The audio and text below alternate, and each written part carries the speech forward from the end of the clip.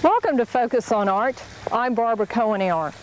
Those of us that live in northeastern Oklahoma love Tulsa. It's a beautiful and gracious city. It has a wonderful cultural background. It's like a rich tapestry that's been made up by diverse people with diverse interests and heritage. Into that tapestry are sewn two world-class museums, a number of smaller museums that have very specific focus, and grand examples of 20th century architecture.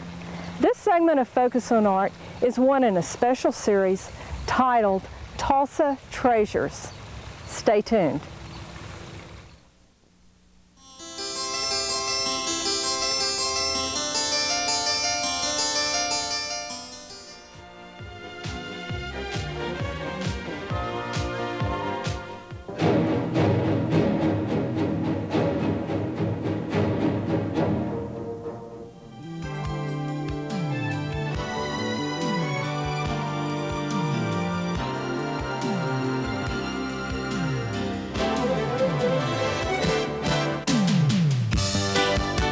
This morning we're at Gilcrease Museum. We're going to be visiting first with Kevin Smith. Kevin is the educational curator here at Gilcrease, and we're going to see a wonderful exhibit of Latino art and its relationship to the American West. Good morning. How are you doing? Good morning. Doing fine. Just playing the Tarahumara rasp here. Well, I didn't know you got to touch things at a museum. Well, most often you don't, and in this museum right now, only in this gallery can you touch some things, but we have installed some interactives. This is a prototype gallery where we're trying out some new things, and being able to touch some things and getting them out from behind the glass, so to speak, is something we feel is going to be very beneficial. Great. Well, this is, I know that the children, and I have to admit probably us adults too, are going to really like to be able to actually get our hands on things. Oh, you bet. This rasp here has been up for a while, and we've done some formal observations, but informally I can tell you as we pass through the gallery sometimes we see more adults playing this than children, so you're right about that. Okay, well Kevin, now why don't you tell us a little bit about this exhibit as you have it up today, and then how this is going to evolve. Okay, well, as it is today, again, it is a prototype situation, which means that we're trying out some new educational devices, and we mean by that both formal and informal. Okay. Whether you have a guided tour or you just walk into the museum, we wanted to try some new things, such as what you see here with the rasps, to hopefully engage people a little bit more completely when it comes to considering Gilcrease's Latino collection. For instance, with the rasp here, we have nearby some pieces from the collection itself, whereas the rasp is an education artifact and not officially accessioned in the museum collection. These pieces are. And you can see that what we're doing here by showing some flutes, by showing the Nayarit ceremony here, which involves music, and then by the castanets, we're trying to make the connection from the contemporary to the ancient past and get people thinking about traditions here in the Americas that go way back but are still with us today. Okay, what do we have date-wise in this case? How old are these things? The castanets are the more contemporary pieces, and usually you don't see this sort of a juxtaposition, but again, because of what we're trying to get across here, some new ideas. We've put these with for instance, these are probably 19th century, but they could easily be 20th century castanets, with some pieces that date from AD 700 to 1500. So again, the point is cultural persistence. All right. Well, it's a wonderful approach. Now, are these pieces from the original collection that Mr. Gilcrease put together? We have quite a bit that Thomas Gilcrease collected himself, but we also have quite a bit of materials from Mexico, Central America, etc., that are from donors. Okay, so this collection continues to grow. It's not a static thing. No. Oh, I think that's wonderful. And we hope to continue to add to it with more contemporary pieces as well. Okay. Yeah. What do you think we should look at next? Well, let's just move right along the wall here. And I'll just point out, since we're talking about the interactives, you can see that we have these two labels here that explain that you can touch things in this gallery. Now, as you're leaving the gallery, there's a sign that says, "Do not touch," but you'll notice we have two of these. One is in English and one is in Spanish. And this is very important to us too. This is something new. Not only is it bilingual because of what the collection is about, but because there is a strong Latino community here in Tulsa that is very much alive. And so what we've done is to go to this community and ask for translators and people who can help us. And as we develop further towards the permanent installation, we'll be asking for that community to assist us even more. Well, I think, you know, when people think about Gilcrease, we think American Western art, and sometimes we forget the importance of Latino art in the overall fabric of American art, particularly from our part of the country. And it is a major part of the collection here at Gilcrease. That's true. It's a major part of the collection, and it's a major part of the history of the West that Gilcrease is known for. In fact, if we could go look at the only paintings in the gallery that are not by a Latino artist, we could talk about that point even further. Okay, where should we go next? Right over here. Okay. Okay, these are the paintings I mentioned by James Walker, a 19th century artist. And again, you'll notice that we have two sets of labeling, not only the text, but the object ID labels as well are in both English and Spanish. But we were going to talk about how does this relate to the West? How does the Latino collection relate to what we perceive as Gilcrease representing most often? Well, with the rasp we just looked at, of course, we can trace some of contemporary music. We can find that in contemporary pop music even. But when we talk about cowboys and the collection here, we need to go back and realize that the first cowboys in the Americas really were Spanish-speaking vaqueros. And so these paintings are of vaqueros, and so that's why they're important to be, for us to have them here in the Latino gallery for now. And that's a wonderful painting. Lots of action. Oh, definitely. Mr. Walker was very good at putting action in with these horses and the vaqueros. In fact, if we'll look at the painting, the other one that we have here, you'll see that even where we've got some gentlemen standing here just chatting, there's still some action going on. They're very great for kids to look at too. And that's another reason we chose these, because we want to get this point across about the first cowboys being Spanish-speaking people. Kids like horses and they like this type of painting. And so then we've put this label low. And this is entitled Hispanic Origins of Cowboy Words. And we see words such as lariat from La Riata. We see rodeo. Mustang is from Musteno.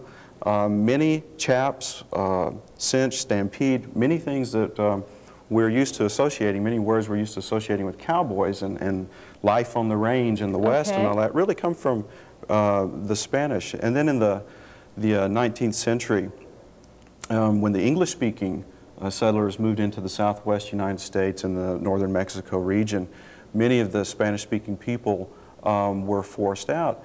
But the vaqueros remained behind to teach ranching techniques, the open range ranching, to the English-speaking settlers. And so when we look at chaps like this, even some of the gear on the horse, even the sombreros, which sort of evolve over time into different, again, cowboy hats, we remember that this is really a part of our Western heritage.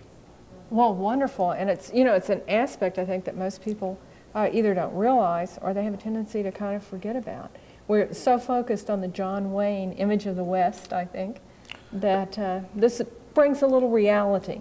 That's exactly right. And, you know, we feel like that's really our job here at the museum when it comes to our educational objectives. Not so much to be a revisionist and go back and change history, but to show as much of the picture as we can so that we don't have a limited focus on history. Oh, great. I think that's wonderful. Now, you have some other paintings you wanted us to look at over here. Right, and just like we have the label low behind us here, I wanted to show you some different labeling techniques we have over here. Again, basically with kids in mind. Okay. And what we have are three paintings. The first one being called El Volcán. And you know, there's a lot of volcanoes in Mexico. Mm-hmm. And underneath the object labels, down low again for children, we have the word mountains, which is not the title of the painting, but it's a word that will draw children in and they can read this very simple text. We explain the painting, we talk about the Spanish word, and that it means volcano. And then the next painting, which again deals with horses, is entitled Caballos. But again, we've chosen the word horses. And if I may just read some of this text, horses were first brought to America from Spain. The first American cowboys were called vaqueros. They spoke Spanish. And so what we're doing here also is trying to get children to look at this painting, read this text, and then at the bottom of this text panel, paintings of vaqueros and more horses are on the wall across from this one. Those are the paintings we just looked at. So this is a technique which hopefully will engage the viewer in a way that normally they wouldn't be, so that they would pay more attention to labels and be able to interact piece by piece here in the gallery. Okay, I think this is a wonderful idea of tying what's happening over here to what's happening over there. Right. Particularly with children. Exactly. If children can be asked to move about and to sort of have a little, almost a little game in the gallery, even informally like this, then they tend to, we hope, pay more attention to the content just by that activity. And again, in this painting we have a scene of children playing. There's some kites flying, and then there's a boy playing a flute here. So we've titled this text panel Flutes, and we talk about the different materials that have been used to make flutes by indigenous people in Mexico and the rest of the Americas. And then again we say, there's a music display in this room, find the flutes there. Well, that's the first display I showed you by the rasp. Some are made of clay. What else in this gallery is made of clay? And hopefully then the students or whoever the viewer is will go to the ceramics and think about materials that way. Well, Kevin, it seems to me like you've set this up so a teacher could bring a class out, and the class could work through the gallery with perhaps a tour guide from Gilcrease, or an individual parent could bring a child out, and so you can work this both ways. It can be either a group or an individual experience. Exactly, and please remember this is still in the growing process, and we're learning.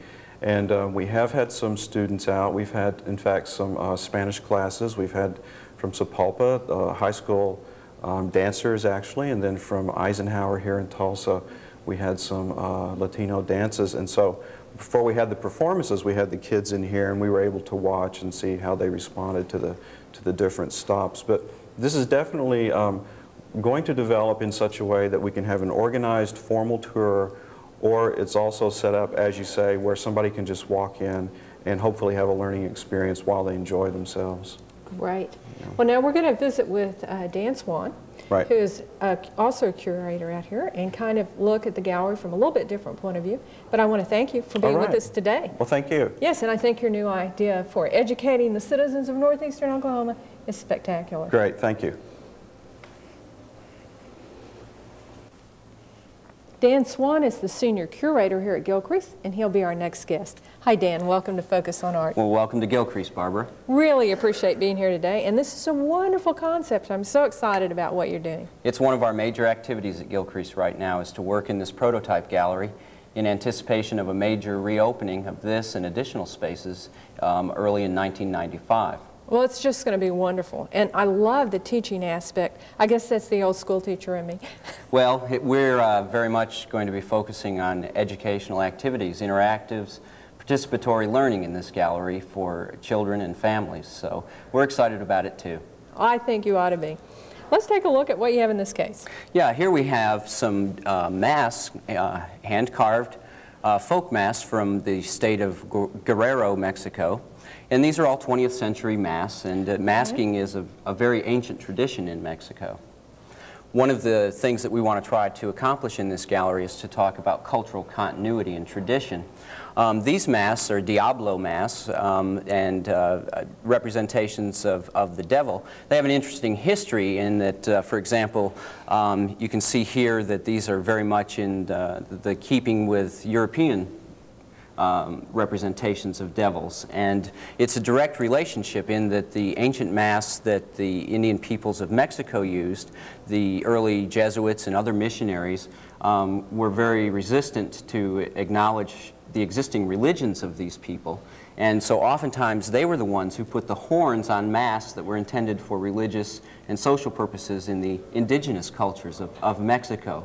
So this is truly a combination of European reaction to the indigenous cultures of the North American continent. Oh, that's very interesting. And all of these devils do have horns, as we would expect them to have. Absolutely. We have another mask over here I'd like to talk to you about. Well, this is certainly a colorful little guy. He is, isn't he? And you've got him out here where people might accidentally want to put their hands on him. Not accidentally. We're using our symbol here, and it says to touch carefully. Okay. One of the things that we want to do in this gallery is to bring some of the objects out from behind that are installed here, out from behind the plexiglass. Of course, our permanent collections we have to treat in a very special way to make certain that they're here for future generations of Tulsans. But what we're doing is bringing contemporary works of Mexican and Latino folk art into the gallery. This is a mask that was made in Mexico, and as you can see, it's very much in keeping with traditional Mexican mask making, combining lots of materials.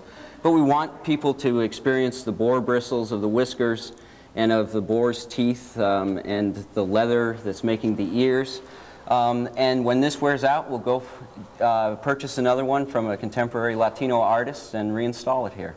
Wonderful. This is just an exciting thing to get to really see what this feels like. And it feels kind of like what you'd think it would. Exactly. This is a tigre mask or a jaguar. Jaguar is a very important symbol in Aztec and other Indian cultures of Mexico. Okay. Great guy here. These are additional masks from the permanent collection of the museum. And as you can see in these, you see a lot of lizards and snakes and sometimes frogs. And again, even though these are 20th century, what we would call carnival masks, and many of these were created probably for sale to tourists, which is again an important part of cultural change and adaptation. But these are very old symbols that are related through the Aztec religion to water, fertility, prosperity, and oftentimes these masks were probably used in association originally with harvest ceremonies to celebrate the end of a season. So you can see that these symbols today, even though these masks were created for very different purposes, a lot of the symbols and the styles and the materials are the same as they were centuries ago in Mexico. Okay, now these are carved out of wood. They are. And painted. You know, one thing I was thinking about as we were looking at these, Dan, is particularly in the treatment of the beard and the hair, how much these look like things maybe from ancient Mesopotamia. Well, there's a good reason for that, Barbara. One of the styles of masks that developed because of the contact between Europeans and indigenous peoples of Mexico. After the conquest of Mexico, a form of mask came about called Christians and Moors, and these are very much representations of Europeans and actually talking about European historical experiences through masks and dancing and other associated activities in Mexico. I guess nobody is isolated in our world at any one time. Absolutely not. Okay, well these are wonderful, and of course the color's great. Barbara, I'd like to walk over here and take a look at some of the ceramic materials that we have in the gallery. Okay.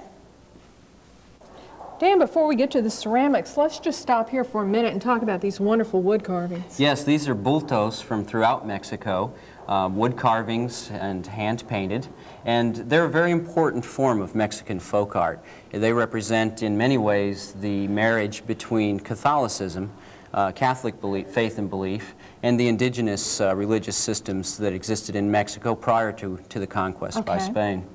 In this case, we have a truly wonderful bulto of the Virgin of Guadalupe.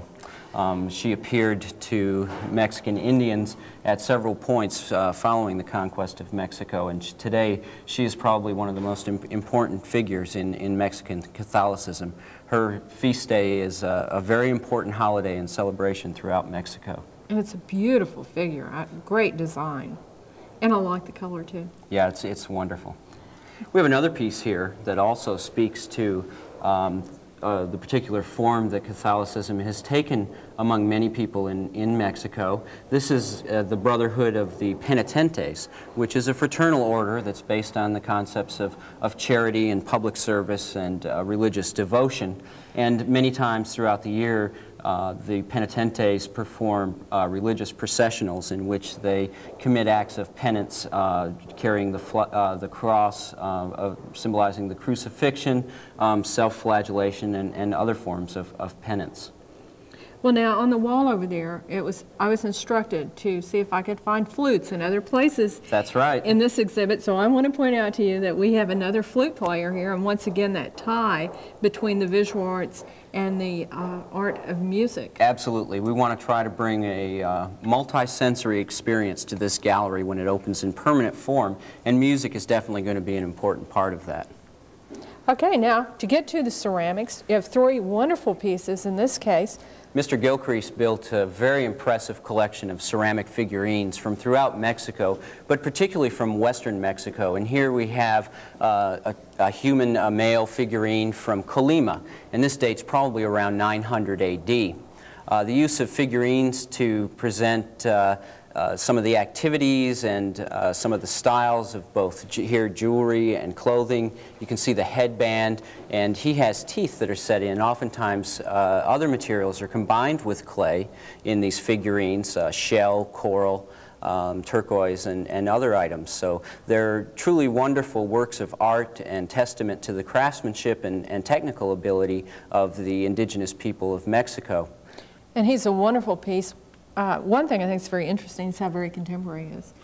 If he were sitting in the Museum of Modern Art in New York City, we'd find him to feel very much at home there, I would think. Absolutely. Or in a market throughout Mexico, you could find contemporary ceramic figures for sale today.